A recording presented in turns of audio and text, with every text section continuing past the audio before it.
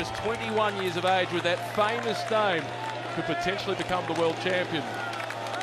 His uncle was one of the greats of the late 70s and the early 80s.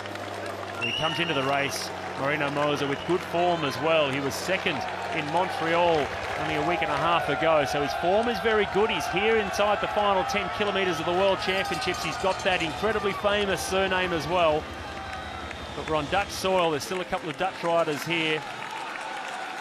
Lars Boom, he'll be doing his best to try and carry the national pride across the line. Just about to tick over 6 hours of racing, 260 kilometres covered, 8.1 left to race.